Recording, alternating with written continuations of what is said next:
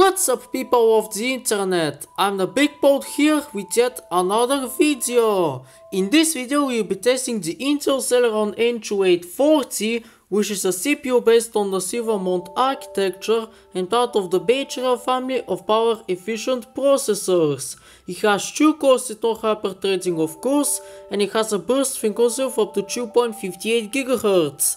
The Celeron N2840 has the Intel HD graphics Bachelor as the integrated graphics, which have 4 unified shaders and a burst frequency of up to 792 MHz in the Celeron's case. It's also based on the same Ivy Bridge architecture as the Intel HD 4000 with Leonov. We're using the latest drivers for it available. You also have 4GB of RAM in single channel mode, as well as a 500GB hard drive for the operating system and 1TB external one on which the game that we'll be playing today is installed.